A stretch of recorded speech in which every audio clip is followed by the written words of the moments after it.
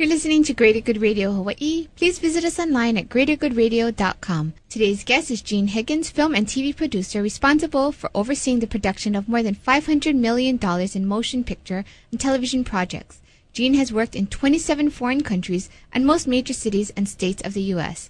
How did you end up in Hawaii after all of these different positions and traveling the world? I had heard the studio had a show going to Hawaii. So I called a production executive that I knew over there, and I said, I hear you've got a show going to Hawaii. I need to be on it. And she goes, oh, no, we're not. I said, oh, believe me, you do. You just haven't announced it yet, but you do. So she says, I guess we better go to lunch. So it was one of those business lunches, and she set it up. She set up a meeting with J.J. Abrams, who was the creator of the show, and Sarah Kaplan, who was JJ's producer. They had been working together on Alias, and this was sort of an offshoot of Alias. I had a meeting with them, and it went well. So did you just call them, or did you already have a relationship established? Did they know your background, your history? I had a relationship with Disney, the studio, where I had done a number of movies of the week. I had just finished doing half a season of a show called Line of Fire, and I used to drop in periodically and do movies of the week with them. I would do a pilot with them. But, we're all freelance. We all work freelance. So rarely are you ever on staff in our business. Is this the first time you've worked in Hawaii?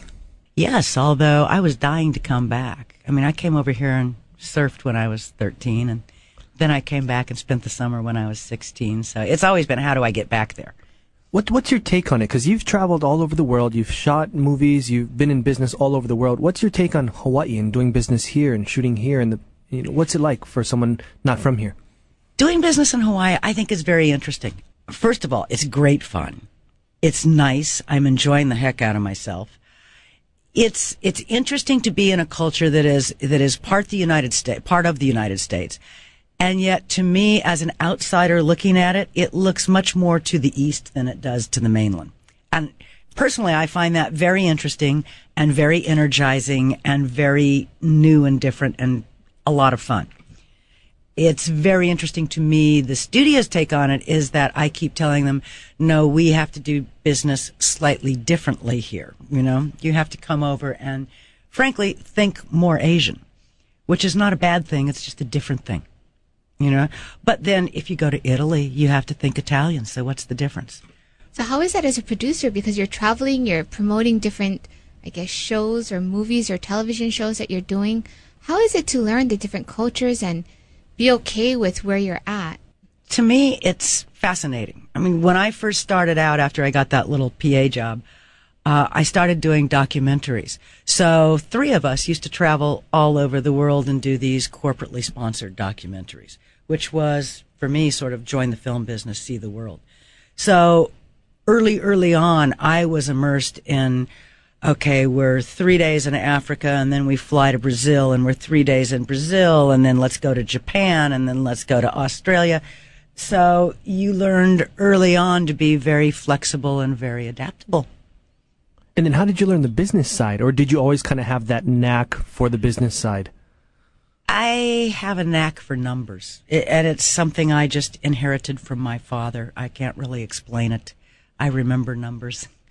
It makes the studio a little nervous because I know exactly where I am, but it will take the accountant 3 days on paper to justify it. But it's always there. So it makes that part of my job for me easier, because to me the more interesting side of it is the creative side, and yet you have to completely support it with absolutely solid production, solid numbers. I mean, I can safely say that Lost is on budget, and we don't go over. And that's the best way to earn your freedom, isn't it? Is to do a good job. How do you know when you have a hit on your hands before you actually get ratings back and all that? Or do you get a certain feeling? Have you been right all the time? Are you wrong sometimes? How do you know that? Usually I'm pretty right. I mean, very honestly, working freelance, you want to do the shows that you want to do, but then, of course, there's times that you just need to do a show. I sort of divide it up into mortgage payments and art. It's 90% mortgage payments, so you can afford to do the 10% art.